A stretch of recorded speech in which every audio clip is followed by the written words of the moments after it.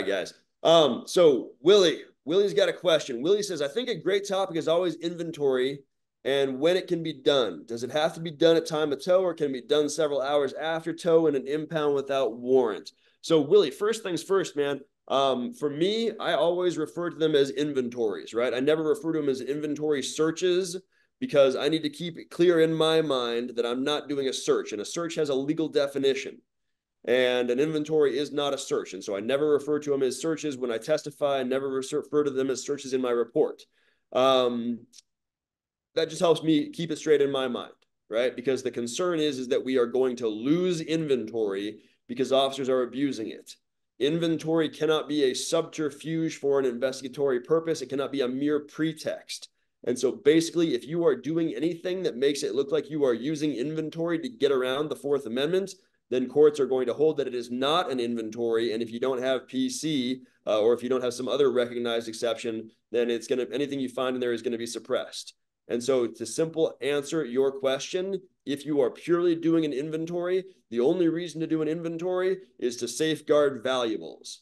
And so if you are towing the vehicle and then inventorying it several hours later at the impound lot, that is not an inventory. That is a search because the rationale for inventory does not support that practice. All right, hold on. So let's have, I like to hear what Zach thinks about this too, but I got to tell you that I actually tell my cops, you know, when I'm teaching to not really shy away from the word search as much. I think they get, because, I mean, you did say, to push this envelope, you did say that inventories are not searches. Now, that's obviously not directly correct, right? I mean, not, because if it's not a search, that's not a Fourth Amendment issue, right, John? But that's not what you mean. Well, so I mean, basically, what we're doing here is we're not searching, right? Because I'm going into an item with the intent to gain information, and that's not what I'm doing. Well, but you are searching. You just said yourself. You're searching for what though? You're not searching for evidence. You're searching for what? You're searching for dangerous items and things that are valuable, so that we don't get falsely accused, right? So, I mean, just to be fair, isn't it strictly speaking a search? Because if it's not a search, it doesn't fall into the Fourth Amendment. Would you agree with that at least? I would agree with the statement that if it's not a search, it doesn't fall into the Fourth Amendment. But again, what courts routinely say that the individual's subjective intent is irrelevant, right?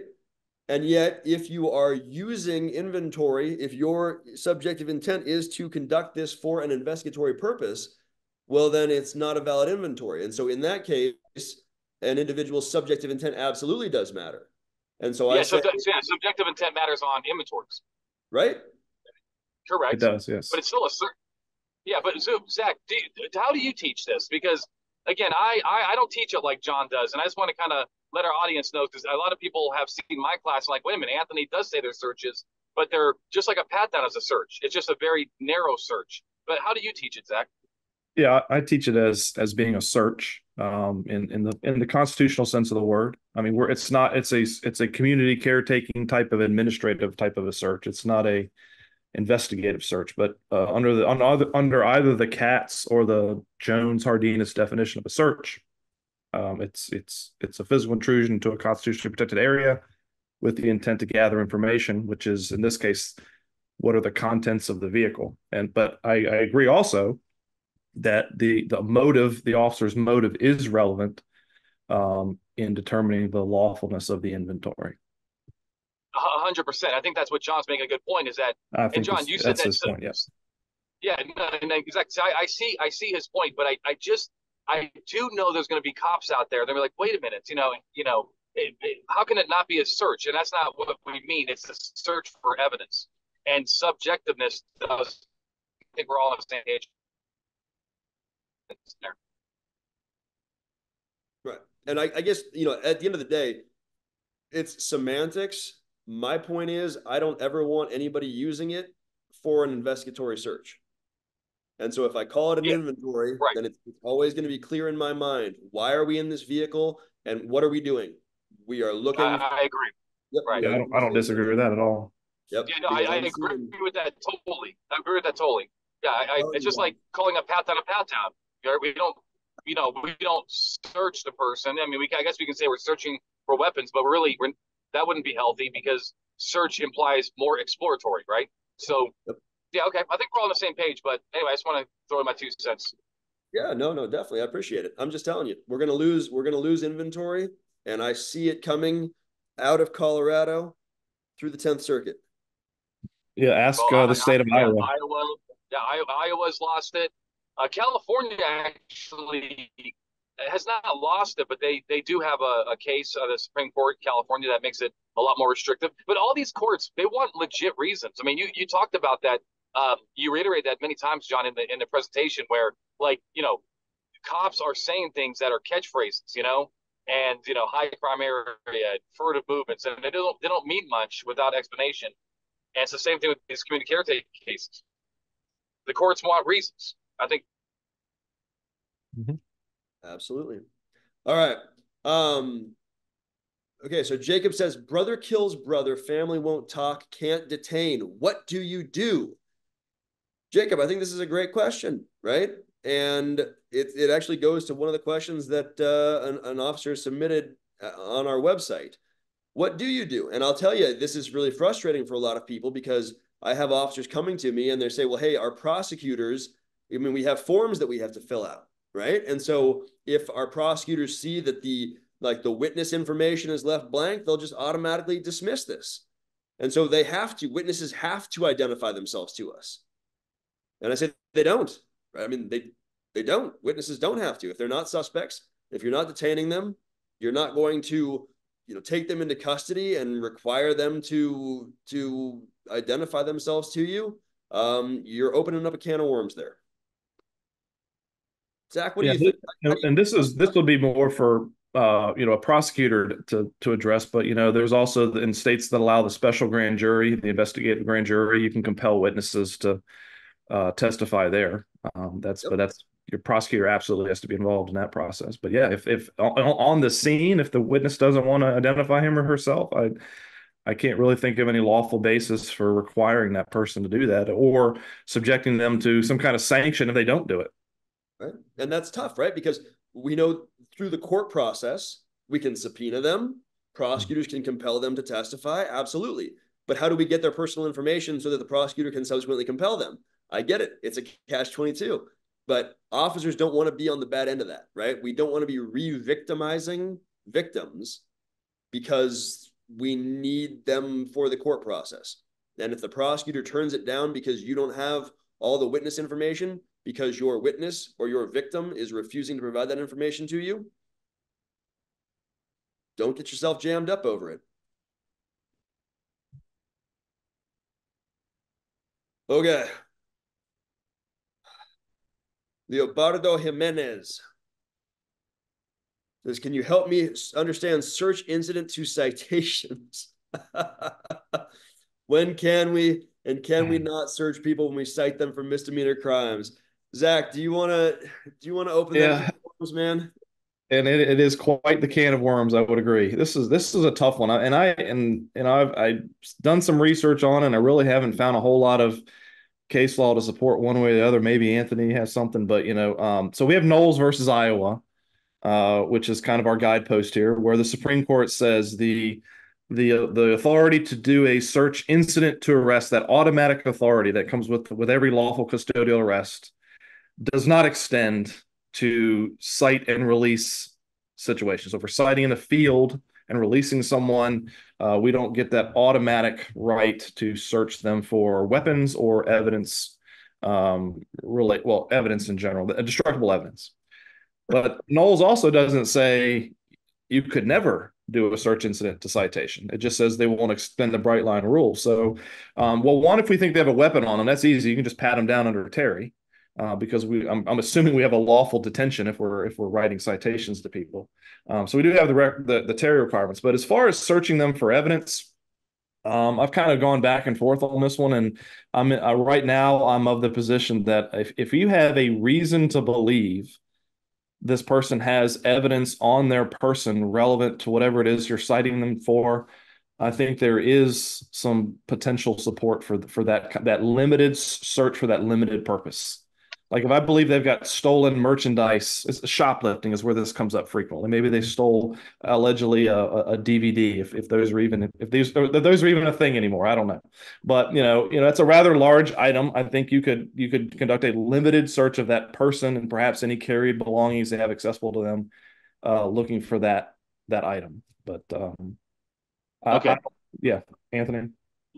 Okay, look, I absolutely. So I want to maybe add a few pointers here. Number one is I think part of the problem that cops get confused on is that there's this old adage that a citation is in lieu of arrest. We've all heard that.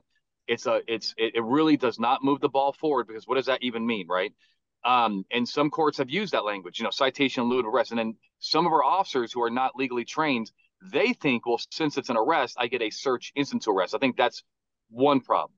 The second thing is that it's really not search instant to citation, is because Knowles obviously handled that. It's exigency searches, and that's what you're talking about with the shoplifting case, right, Zach? It's It's what I think I'm distinguishing between the two, but I think that's a very viable alternate argument, the exigent circumstances. well, what would be if it wasn't exigency and you're not going to make the arrest, right? Right. And they will not give you the consent. Well, then what would you say to the court about what is the recognize exception then? Just The for the evidence? the search, it's effectively a search incident to arrest without an arrest is the exception that I think there's an argument for. Um, without But getting into isn't it? Go Go ahead, ahead, go go ahead. ahead. No, well, I'll say without getting into Rawlings issues, the search that precedes the arrest, the search Yeah, that precedes the arrest. right, right. That's another way to go. I think there's some language in Robinson, Chamel, and even Gant that I think, and in Knowles as well, that a limited search for evidence related to the offense of the citation could be lawful. Yeah. Well, look, I think that the vast majority, because I've done this is the $1 million question. This is the one area of the law, right? That quite frankly, if the Supreme Court's asked me, hey, what do you want us to clear up? This would absolutely be it, right? This I whole would agree. can we Yep. yep, it comes up all the time. And now the thing is, with my research, and I've been trying to figure out this for years, quite frankly, is it I think most courts are going back ultimately to what case? Was it Murphy versus Cup? Do I have that right? Is it Cup versus Murphy? But Cup versus they go back Cup versus Murphy. They go back to that case, which is for our listeners, is that case where the husband was interviewed about his wife's death. They did notice that he had, blood, and maybe some fibers under his fingernails. They basically held his hand down. They recovered those fibers. Ultimately, it was forensically, linked to the wife, and they did not arrest him. And the court obviously upheld it as reasonable. But why did they uphold it? For exigency purposes, destruction of evidence. Let's fast forward to 2024. If you got this person who's shoplifted, right, and they have whatever they have in their backpack, and you're in most states, not most, but many states cannot even make that arrest because it's a Mhm. misdemeanor and so forth. Yeah, you can maybe do a citizen's arrest, but even then, it's limited. So, what are you going to do? And let's say the LP, the loss prevention, has not recovered their items. Yes, we are going to. We can help. I believe we can help recover that stolen property, but if it's limited, just like you said, and the cops should have something to say about why there is agency. Because that's what, in my view, that's what these courts want to hear. And it's as simple as, look, Your Honor, if I don't grab this evidence now, I'm sorry, this stolen property now, you'll never see it again.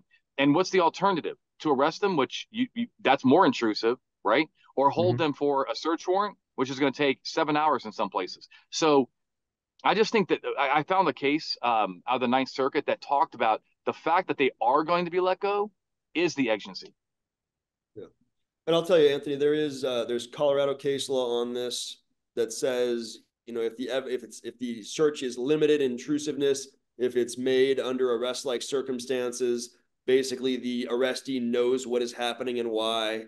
There's Yeah, California case law on this, and then there's one out of Idaho or Iowa. I don't remember. I apologize, but it actually lays out very nice factors for it. And the Colorado right. ones are interesting because it says there it's actually like statutorily prohibited to make an arrest under circumstances like this. And so what are officers supposed to do? They're statutorily prohibited from making a custodial arrest, so they Right. can incident to criminal citation. That's right. Now, actually, I will tell you this. Number one is, you talked about de facto arrest. Try holding a person on the side of the road or at Walmart loss prevention office for 3 hours while a warrant is that's a de facto arrest. So in effect, you've arrested them anyway. But I will tell you that out of all these cases, Colorado is the most clear to me. They're the ones. Their Supreme Court is actually saying, and they call it a search. They search incident to a non-custodial arrest, right? These other ones are more or less doing the balancing test based on the Fourth Amendment's ultimate reasonableness, right? And I think that's really important for us to think about. It's like, if you think about, hey, I'm just going to go into your backpack, recover the stolen property, and kick you loose versus arresting you, keeping you, what's more reasonable to that person? So I know that the court will uphold it, but I'm telling you, man, even prosecutors are like, I don't know how you're going to do it. I don't know how we recover it, without that arrest. And I'm like, okay, well then you argue to the judge that the alternative is just to make this arrest. Then you have to arrest these people every single time, if they don't let you into the backpack, which you may not be able to do. Right. Anyway, yeah. All right. Okay. Go on. All right. So John says, you receive a tip that an individual with an active arrest warrant was just seen at one of your local businesses next to a burgundy Chevy pickup. You go to the business, but the truck is gone. Caller advised they left westbound. You go westbound down the road a little ways, and you see a truck matching this description pulling out of a gas station. You see the male passenger matches the description of the subject with a warrant, and the truck is registered to his girlfriend's sister. Good for a Terry stop to identify. If the male refuses to identify, good arrest for the purpose of resisting arrest / obstruction. Thanks in advance, Michigan, by the way. Yes, John. Stop that vehicle. What state is it? Michigan. Okay. Yeah, I mean, good all day, right? I mean, twice on Sunday. I mean, yeah, that's clearly reasonable suspicion, at least, to stop that vehicle and investigate. Yep. And then if the male subject matches the description and you can confirm it and he refusing to identify himself, then you have a fair probability that he's the subject. You can arrest him.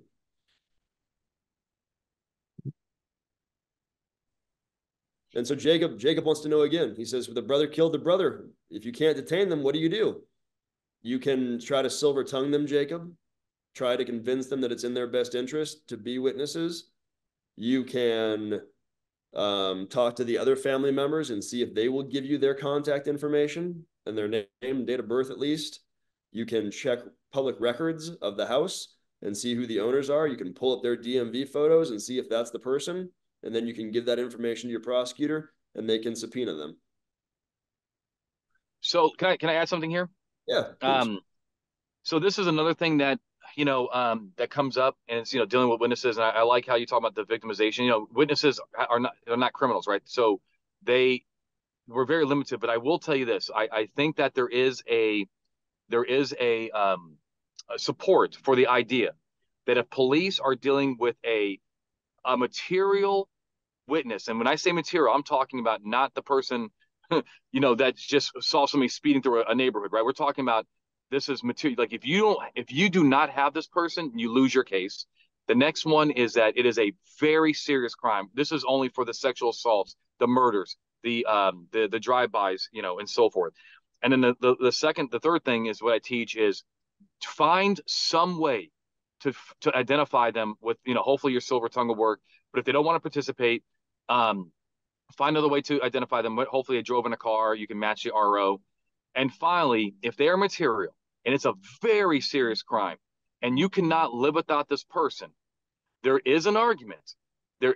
And I talked to prosecutors about this. There is an argument that this may be obstruction because they have no right to a Fifth Amendment privilege, right? So the Fifth Amendment doesn't come in, and the government has the authority to compel them to testify. And however, and in some states like California, New York, and so forth, do have material witness statutes. I'm teaching here in California right now. The probation office actually puts GPS monitors on material witnesses. Did you know that? If they're not cooperative, yeah. If they have a material witness that's not cooperative, the court will actually put a GPS monitor on them. So they actually have ankle bracelets on witnesses. But the reason that they have that is they have a material witness statute, which of course is rooted in RICO and the mob, you know what I mean? But they use it for these big murder cases.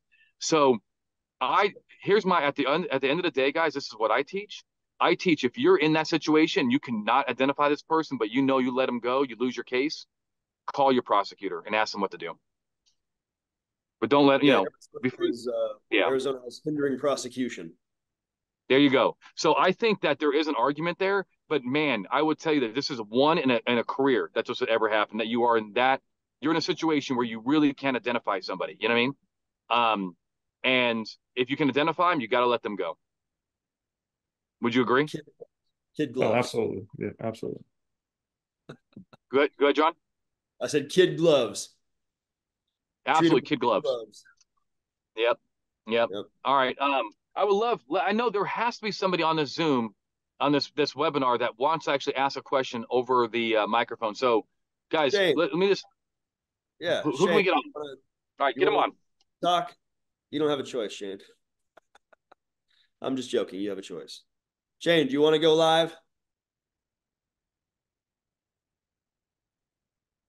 Says he doesn't have a mic. Tease. Who was this? 1992. Rick, send him a microphone. All right. Shane says partners detaining people leaving the home while Case Ace is writing a search warrant for a home, and it hits SWAT matrix based on history and weapons intel, which ultimately extends the duration of the search warrant. Are we good to hold on to them while waiting to secure the residence? Time frame was 2 to 3 hours. So yes, Shane, the answer is yes. You can detain people who have a nexus to the criminal activity at the home for a reasonable amount of time. We call these Summers detentions. Well, are we sure about this? Because you might. I always wondered about this, John. And is it really a Summers detention when the warrant has not been issued yet? I'm good with it.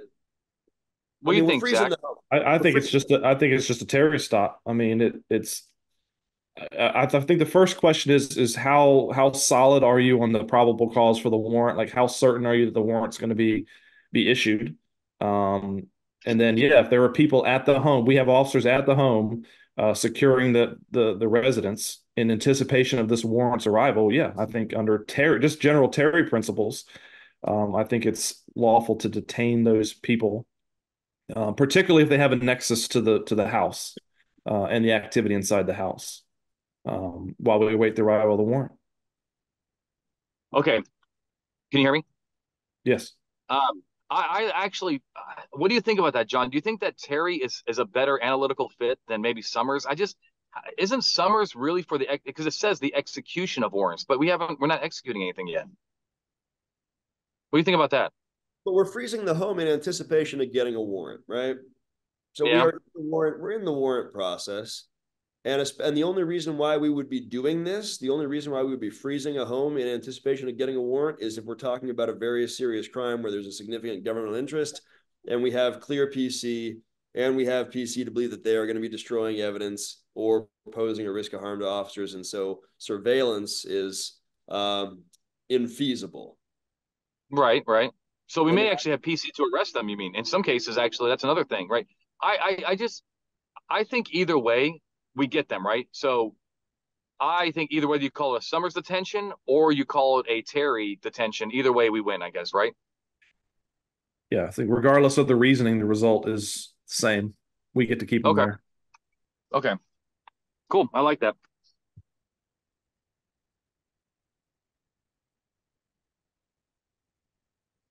All right. What else we got, guys? We want to hear somebody else's voice, not just ours.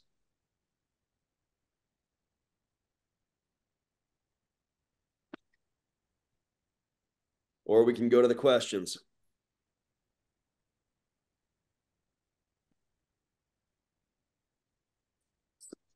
All right. Josh, hold on. Let me find you, Josh.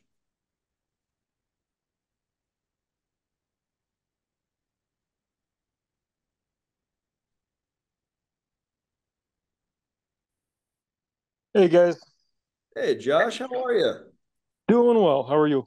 Awesome, man. Awesome. What do you got for us? So I have an inventory question. We had an officer got a ALPR hit for a stolen license plate and the plate did not match the car. We found the car in a shopping mall parking lot, unoccupied, and determined that the vehicle had never been registered, and it had a confirmed stolen plate on the car. So we were going to tow it back for an investigation to see if anybody would come forward with it and talk to him. And before that, we did an inventory search of the car, but the car was locked. So we used lockout tools to get in the car before it got transferred over to our towing company to hold it in a secure area. And we had a few bosses raised the question of unlocking the car to do the inventory before we transferred it to our towing company.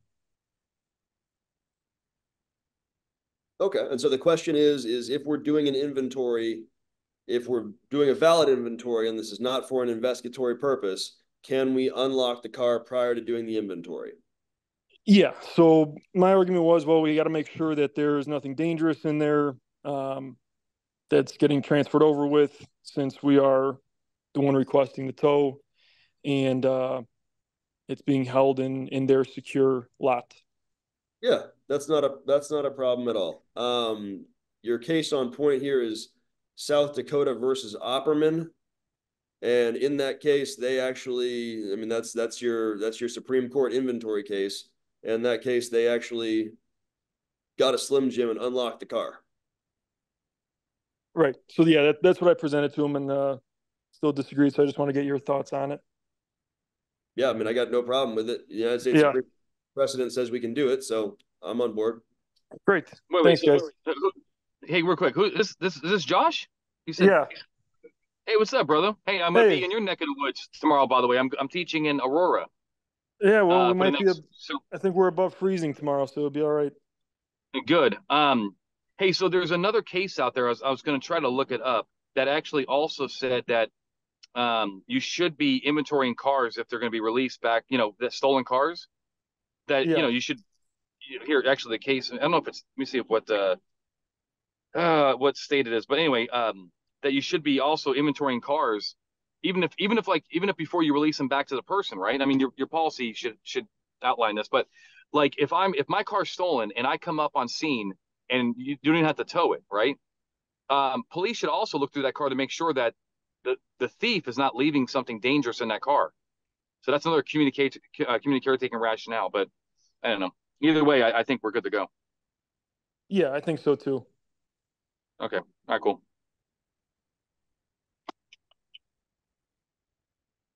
Awesome. All right, Steve. Steve's got something for us.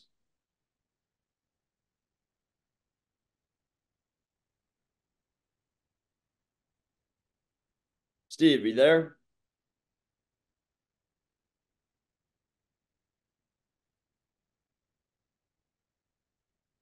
All right. Can you do your mic, Steve, or you want to just, you don't have a mic? Okay. Steve says, so just confirming, with everything being a cite out these days, if you know you have a crime that's a cite out, search incident to arrest won't apply for that right. So, Steve, here's what we're going to say, man, right? Search incident to custodial arrest, search incident to arrest is, I call it search incident to custodial arrest, again, to drive home that point in people's minds, is the reason why I'm doing that is to prevent people from gaining access to weapons, affecting means of escape, or destroying evidence, or introducing contraband into custodial facilities. And so if I'm not putting the person into a custodial facility, then the rationale for search incident to arrest largely fails. At least the bright line, you can just do it, no articulation is required. What is that? Is that Robinson or Chadwick? Robinson. That just says, yeah, bright line rule, you can just do it. It doesn't apply. But so then that creates the question that we are seeing more and more now is now we're not taking people to jail, right? Now we're just writing people tickets and sending them on their way and saying, please stop shoplifting in our store, even though we know you're not going to. And so now we come into a legal issue where we say, how do we get that stuff out of people's pockets? And people say, well, I've got probable cause. I got probable cause to, I mean, the LP knows this guy's got the property in his pocket. And we say, yeah, but probable cause is the legal standard you have to meet. That's not what gets you into people's pockets. What gets you into people's pockets is the other recognized exceptions, such as search incident to custodial arrest. And so a lot of times we get hung up on this idea of search incident to citation. And so Anthony's argument is that, well, you need to make an exigency argument, because exigency is a long recognized exception as far as destruction of evidence that allows these things, right? That allows these things to happen. And so I can make a limited, minimally invasive search into that person's physical body, into their pocket, where I know what's in there. I'm going to tell them, hey, you are under arrest for shoplifting. Where is the stuff? Screw you, I ain't telling you nothing. LP says, yeah, this is what they stole and it's in their front right pocket. Okay, you're in handcuffs. I'm going to go in, I'm going to remove those items, and then I'm going to give you your criminal citation, and I'm going to unarrest you and give you a kick in the ass and send you down the way, right? And then in my report, I am going to articulate that if the person was released without recovering those items, or if they were detained for X number of hours while I sought a search warrant, that would be an unreasonable amount of time. And so exigency for destruction of evidence necessitated that I reach in, performing a minimally invasive search and remove those items to recover them, to return them to the victim. Heartache? Anybody? We good? It's good, and it's great, John. It's great. And if the prosecutor doesn't like it, you say, hey, what do you want me to do next time? You want me to just arrest them when it's against the statute? Do you want me to get a warrant? You want me to wait there for 3 hours? What do you want me to do? You know what I mean? And let them come up with the answer. And the answer is what you just said. That's the most reasonable thing to do under the Fourth Amendment. There you go. And violations of state law don't make arrests illegal. So just arrest them and take them to jail, even though your statute says you can't. No, that's bad case law. Let's not do that. I just say everybody goes to jail. Take everybody to jail. I like that too. There you go. Especially when they don't want to. Especially when they don't want to give you consent to return the property. That's kind of fair. I wish they should go to jail, but right. That's not an option in places like Nevada and so forth. Don't come shoplift in my city. Go into the cities that won't take you to jail. Exactly. All right. Hello. Kenneth. Hello, this is Maurice Jones, and Ken is also present. We just had a question. Recently, we were dispatched to a medical call in our jurisdiction where there was a adult male who was had a bad reaction to using some drugs, and we went into the home with fire and EMS, and they were triaging the patient. And in the meantime, my partner, Ken, was the primary officer, and I was just the cover officer. But while we were just talking to everyone in the home, we came across some paraphernalia or near the couch where where the victim's girlfriend was sitting in. It's a single family home. The boyfriend of the mom of the patient was also there, and he was the one providing these drugs to the victim. So we noticed that, and so we just wanted to get your opinion on that. Were we lawfully able to use that to confiscate it, to perhaps charge at a later time? Yeah, I think your entry is obviously covered under the emergency aid exception, and I think a limited search of the area inside the house to help the medics provide the emergency medical services, I think would be a lawful thing to do, a reasonable thing to do. And obviously, if something you discover in that course of action leads to incriminating evidence, then you're lawfully there. If it's in plain view, then it can be seized. But yeah, I think the emergency aid exception covers the situation. Okay. Yeah, but don't forget Good Samaritan though. They may be immune. Yeah, they might be immune in some states. Yeah. Some states have statutes that say, in this case, in a situation like that, if someone is called for medical help for that person, or then they're immune from prosecution for anything related to that substance. So yeah. But you need to get with your prosecutors on that, because that's going to be interpreting the state law. And so depending on how your state law, if you have a state law that, we're legislators are trying to encourage people to call 911 in overdose situations. And so we don't want to criminally prosecute people if we don't want to have a chilling effect on their calling police when they're overdosing, because we don't want to, they don't want to be charged with it criminally. But just understand that is not going to be applying in situations where an uninvolved party calls, right? So, you got two situations. You got a family member calls in and says, hey, I discovered my child. And then you go in and you find out that somebody is supplying the child with these drugs. The Good Samaritan law is probably not going to be applicable in that case for the supplier, right? Exactly. So yeah, it just depends on who it is you are finding the information. Who are you finding the evidence? Who is it incriminating? Who called you? Why are you there? That is questions that you have to answer to determine whether or not this Good Samaritan idea prevents you from criminal prosecution. Okay, thank you guys. Mm-hmm.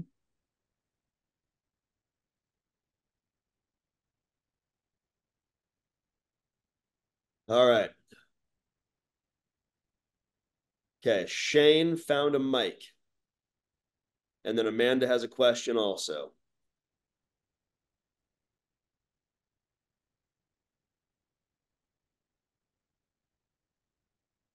Shane, did you dig that bad boy out of a box someplace?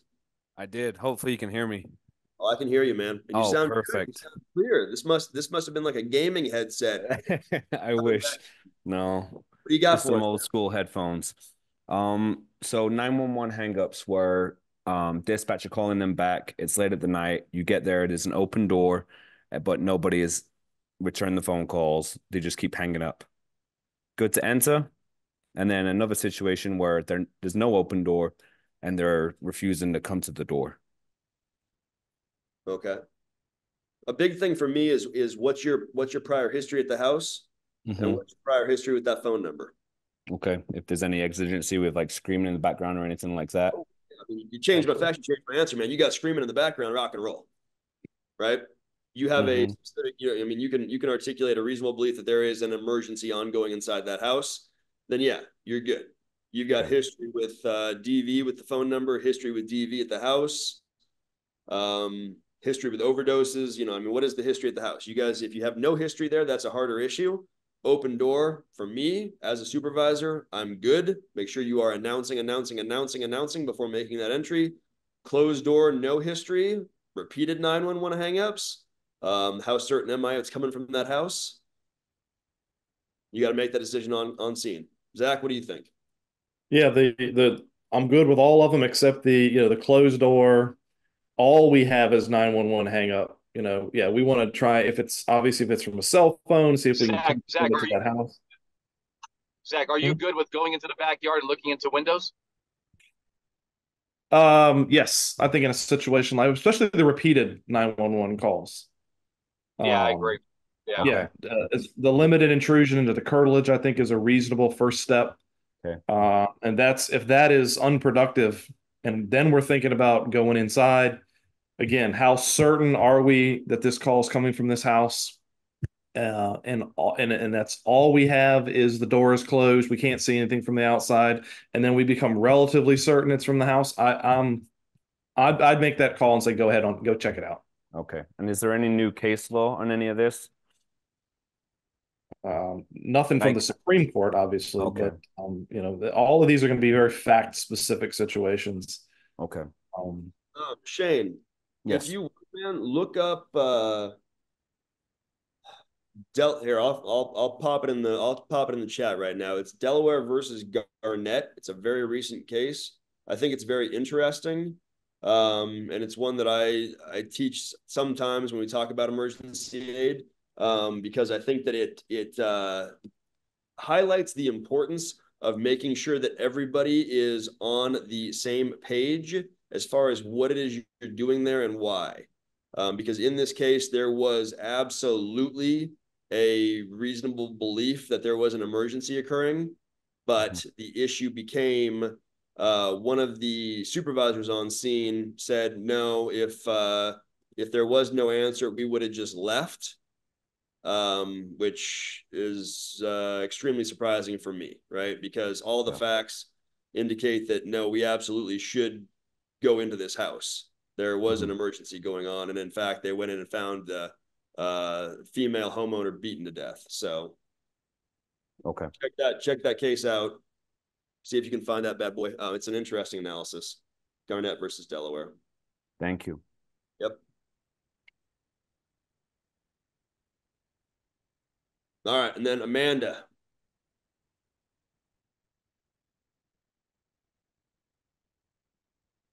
Amanda, what do you got for us? I think you answered it earlier, maybe a little bit. Is the Cup versus Murphy? Can you search incident to arrest, take DNA swabs, seizing clothes and other items used in a crime? You don't have exigency. Say you have time to get a warrant that they don't know that they're suspected of this or that they're even on your radar, as far as they're just here as a witness. You have time to get a warrant, should you? Well, yeah. So we're okay. Go ahead, John. I mean, you should always, if you have time and there is no exigency, get a warrant, right? I mean, why would you ever not? You're shifting the burden to the bad guy. Your search is presumptively reasonable. The issue that I have is I don't know if you're ever going to be in that situation where there is no exigency, there is no concern about the destruction of evidence, because obviously you have access to them. They're someplace where they know what they did. You know what they did, right? There's evidence on them. And so I think that exigency is always going to exist there. Zach? I think you also can, if you're, this is just somebody we're interviewing. They're not under arrest, right, Amanda? Right. Yeah. I mean, if I've got probable cause to believe the clothes they're wearing right now are evidence of the crime, then we could talk about the plain view doctrine. The evidence is in plain view. Obviously, we're not going to strip them naked in front of, right there in the police station. We want to provide them with some clothing, but there's that argument. Okay. If it's something like taking shoes off them, if we want to take all of their clothes, and they're not under arrest, I think probably a search warrant would be absent some kind of threat that this evidence is going to dissipate or they're going to destroy it while we're waiting the arrival of the warrant. But if we just want to take his shoes or something like that, I think the plain view doctrine would cover you there. I didn't even think about that. Thank you. Yeah. And Zach, we're good to seize that stuff in anticipation of getting a warrant, right? I mean, that's what we're talking about. Yeah. I mean, absolutely. Which is what the plain view doctrine allows. The plain view doctrine allows you to seize things without a warrant, not to search things without a warrant. Yeah. I understand what you're saying. I just have to say to Anthony, you absolutely traumatized your mom tonight by your comment about sex in public. You can't see the comments. You've traumatized her. Who got traumatized? Because you cut off a little bit. My mom? Your mother. Never knew, Anthony. It's past your bedtime, Mom. Go to bed. I'm going to call the old folks home and let them know that you're staying up late. Anthony can't wait to his wedding. Yep.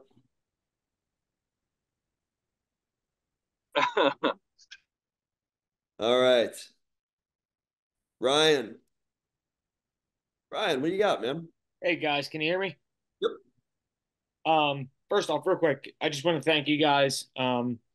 From Jersey, it's 11:15 at night. We're getting a little late, but my question is, so we obviously have search incident to arrest and everything like that, but going on, a lot of our calls for service are based on medical, where we get the EMTs or ambulance to actually ask us to check a person for weapons or anything that they might be bringing into an ambulance before being transported. Just more or less based on your experience or where you're from, what's your standing on that? I know our state is kind of frowned upon with it, but at the same time, with the community caretaking and the exception of the safety of our EMTs, like I'm not going to say that we do it per se, but I think it's kind of necessary in that situation. And sometimes our states sides with the actual person and not our emergency medical technician. So I was just wondering what you guys think about that.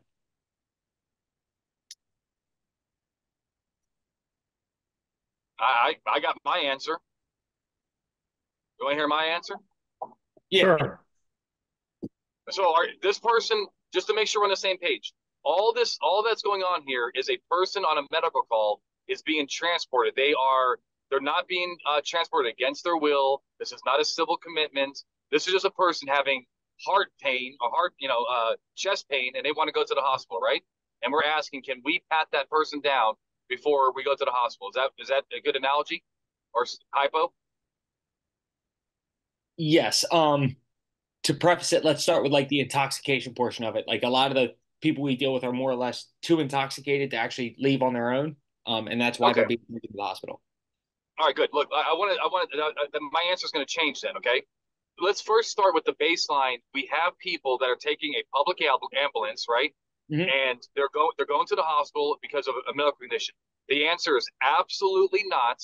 The government's not going to put, I'm passionate. The government cannot put hands on those people simply because they have chosen to take a ride on a public ambulance. I think we'd agree on that, right? Because there is no law enforcement reason to put hands on them. And if the EMTs don't, they want you to do it, then that's not that's a search under the Fourth Amendment, right? It's so we can't do it. They can do whatever they want. I mean, let them. They have their own policies. But would you agree with that, right? As a baseline thing, simply taking a ride in a public ambulance does not warrant a pat down. Would you agree with that? I agree Or no? 100%. What about the caller? Does the caller agree? My officer in New Jersey. Do you agree with that premise? Yeah, I definitely agree. I just think a lot of times when we get that call, it's more based on like a third party call, where Yep. maybe a neighbor or something like that's walking down the street and we have reason to believe like, okay, they may not be carrying a weapon, but they might be a danger to the ambulance with anything they may have on them, and that's more or less why our EMTs kind of ask for that. Um, Okay. Again, our So we're department does not. not conform to that, right? Look, so there's two different things. So I just want to make sure that we're on the same page. Like, I just want to make sure that cops that are listening to this are not getting this idea that we can just pat people down because they're being transported for a medical condition as a matter of routine. That cannot happen, right? And you would be if I got transported in an ambulance and somebody put hands on me and start searching me, I'd be like, for what? You know what I mean? I'm not. What? Why are you putting? Why are you searching me for weapons? Now the ambulance providers, whatever they want to do, we don't represent them. So the second thing is the guy that's intoxicated. I do believe that you could at least pat him down. And the reason, and you said he's being, is this kind of like he's going to be drying out, right? He's going to be taken because he can't care for himself. Is that the rule here? Yes. Okay, I think we can pat them down as a matter of routine. And the reason why is the government, ambulance, whoever, is taking custody of that person to some degree. In many states, that actually is in line with an arrest, right? It's an involuntary hold, right? The person is not necessarily saying that they want to be held. They might be saying the opposite, that they don't want to go to the ambulance or to the hospital or the wherever you guys drive people out. Would that be a true statement? Absolutely. So look at it from that point of view. The government is actually seizing that person, and now we can start doing the regular rules. Pat down. You may even be able to do a full blown search. I know we can do a full blown search for civil commitments, right? Because civil commitments are actually arrests under the Constitution. The people that are being drying out, I think what's fair and what's reasonable is at least a pat down. That's my position. I'd like to hear what John and Zach have to say on that. I think they're all the functional equivalent of an arrest. Um, and I think a custodial arrest. And I think at the end of the day, we could justify the full search incident to arrest. But I think some probably a little bit of restraint might be appropriate, like just patting them down for weapons. If all he is, he's intoxicated, he's going to go, sit in the drunk tank for a couple hours and we let him go. I think just a pat down might just be sufficient, but they're functionally the equivalent of an arrest for Fourth Amendment purposes. It was a recent case. A guy was in custody, I believe, and he was in the hospital. and a nurse requested that the officer check his clothing for narcotics. And he searched his clothing and found narcotics, and the court suppressed it because they said that wasn't a valid search incident to arrest. Applying Gantt, he was secured to a hospital bed, and so he didn't have access to the clothing. You know, I mean, that just kind of shows this trend that we're seeing in some courts to search incident to custodial arrest, and how it's no longer a bright line rule, at least at the lower court levels, although the United States Supreme Court still holds it as a bright line rule in non-vehicular situations. I'm saying Arizona versus Gantt is vehicular only. That's my interpretation. But yeah, I mean, at the end of the day, it's the governmental interest versus the infringement of the individual's rights. And we need our healthcare professionals, we need our ambulance drivers, we need our EMTs to be safe. And so if you can give me a basis to believe that this person has contraband or weapons on him, then no one is going to fault you for that. And at the end of the day, if the evidence does get suppressed, I'm not, you know, standing by while a knife gets stuck in the throat of a nurse. Fair enough, guys. Thank you very much. All right, guys. Well, I think that's all we have time for today. Zach, you got any final thoughts for us? No, I really enjoyed the reasonable suspicion presentation. Thought you did a phenomenal job, and I thought we had a bunch of really good questions tonight. Appreciate everybody staying up late. I'm out here on the East Coast too. It's getting close to 11:30, so it's been a good evening. Wonderful. Yes, thank you guys very much. We love the engagement. We love the interaction. We love the participation. Makes it all worth it.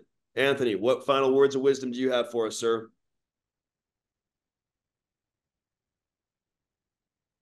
Nothing. He was the first one to sign off. He signed, yeah. All right, guys. bluetogold.com/show, bluetogold.com/show if you ever have any questions, or bluetogold.com/trainings. Zach's got some good ones coming up. I've got some good ones coming up. Please come out, see us in person. If you like the online stuff, I tell you the in-person stuff is even better. We'd like to see you there. All right. Be safe out there, guys. Take care. Take care.